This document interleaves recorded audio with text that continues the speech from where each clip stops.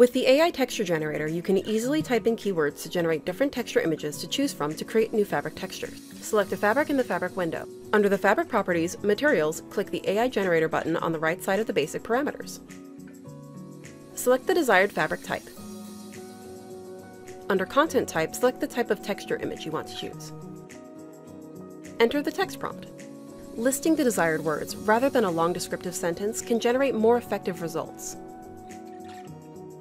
Click the Generate button and check the generated image in the preview window. Please note that at the release of 2024.1, prompts can only be entered in the English language. The generated image is stored in history. The generated images will remain a preview until you click the Apply button. Click Generate again to generate more images. Previously generated images with prompts are recorded as histories. The history remains accessible until Marvelous Designer is closed. The AI graphic generator is similar to the AI texture generator. Easily type in the keywords to generate different graphic images to choose from to create new graphics. Add any graphic image to a pattern using the Add Graphic 2D Pattern tool. Under the Graphic Properties, click the AI Graphic Generator button to the right of the basic parameters. Here you can set the content type, transparent background, and enter prompts. Once you've done that, click the Generate button.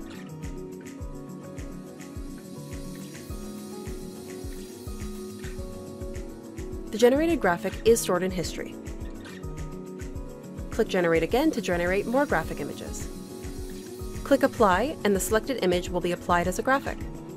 In the Property Editor, under the Graphic Configuration, select the desired tile type. And you can use the Transform Graphic tool to adjust the transformation, rotation, and scale of the graphic. PBR maps can automatically be generated and applied to graphic images or imported base color texture maps. First, use the Graphic 2D Pattern tool to apply a graphic image to the pattern. Select the graphic using the Edit Texture tool. And in the Property Editor, click the Create PBR Map button next to the map channels. In this example, the normal map is generated. And you can adjust the intensity for the general normal map in the Property Editor. The generated PBR map is automatically stored in the app data path in your PC. Click on the map thumbnail image to check the save path. Create PBR map is supported for displacement maps, opacity maps, roughness maps, and metalness maps.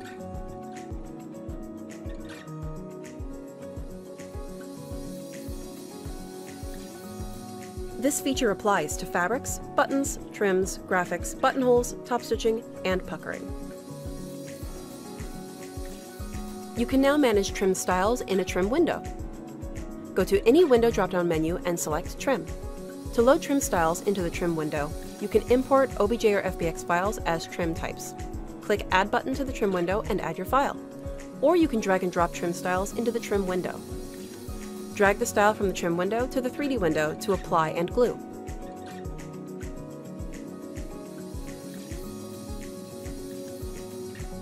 You can select your trims in the 3D window.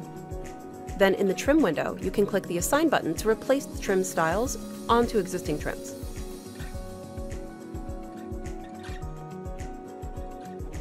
By clicking a trim style in the trim window, you can change the properties of all assigned trims all at once. And you can easily save and load trim files with the Open/Save button in the Trim Style property window. Cloth simulation and avatar animation can now be exported and imported with USD file format. Go to the main menu, File, Import USD, and select your USD file. The Import dialog box is similar to the other file types, and you can set your load and object types here. Change Scale preset if necessary. In Marvelous Designer, the Y-axis is up. Under Axis Conversion, select the up axis using the application where the file was imported from. Marvelous Designer will compare the up axis to the incoming file and apply conversion if necessary. Click OK, and the USD file will be imported. The USD layer window will automatically pop up if it's not already visible in the workspace. We can then view the prim path for the imported USD file. Since this file contains skeletal animation, an animation track is created in the animation window. Create or import garments and record a simulation.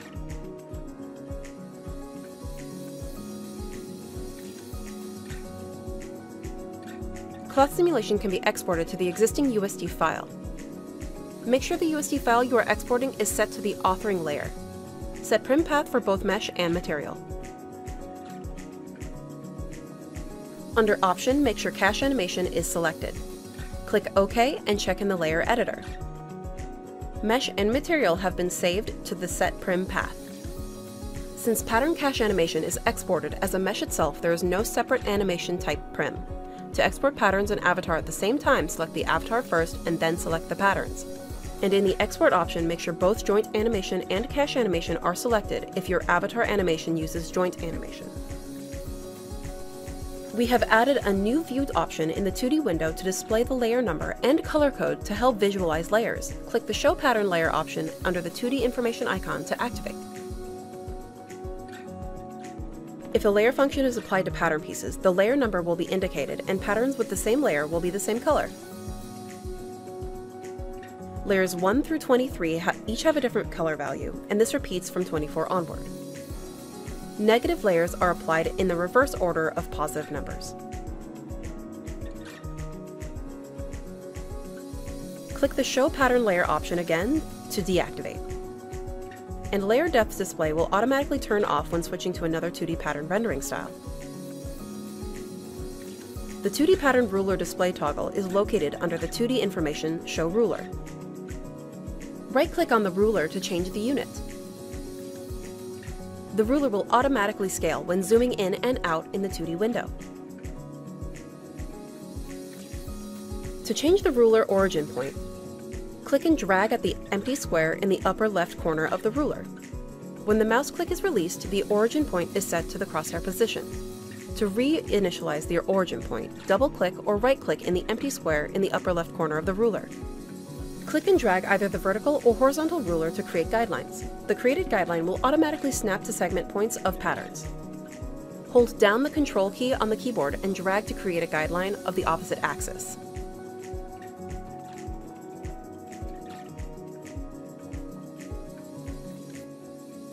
When moving patterns, a segment point will snap to the adjacent guideline. Right-click on a guideline to bring out the options. You can delete a guideline or delete all guidelines. Lock one or more guidelines. Or create more guidelines offsetting from the selected line. In the pop-up menu, select the number of offsets. When offsetting from individual lines, you can apply different distance values to each guideline. You can also reverse the direction, or create on both sides. When distance is set to all, same distance offset values will apply to all guidelines. Show Guideline can operate independently from the Show Ruler. This way you can hide or unhide guidelines using the Show Guideline toggle under the 2D information. The UV packing algorithm has been improved to obtain better quality results. Select UV shells and click the UV packing button. A new parameter, Fidelity, has been added. The larger the value, the more sensitively the shape of the UV shells is calculated. We also added an Advanced Placement option. When Advanced Placement is turned off, the UV shells are placed sequentially from largest to smallest. But when Advanced Placement is turned on, numerous sequences are tested to find a better placement to create the least empty space. The Advanced Placement option will decrease the speed, so unless in extreme situations, it is recommended to turn on the Advanced Placement option. UV padding pixel value can now be adjusted or set to infinite during texture baking. In the UV editor window, click Bake Texture and set your save path. Set how many pixels to pad the UV shells by. Then you can select the texture maps you want to export and click Save. If you set the Fill Texture Seam pixel value to be too large, the UV seam padding may invade the other UV shells. The extended seam can also be set to infinite to avoid this. You can now hide the color of the state applied to patterns and mesh. If states like freeze, solidify, strengthen, and layer are applied to patterns, you can hide the color display in the 3D window by right-clicking in the empty space in the 3D window. Click Show and Hide Color of the selected state. In the same right-click menu, select the Show All to bring the color back to display. This feature will also work with selected mesh. Partial freeze, subdivide, solidify, and shrink thins color can also be set to hidden.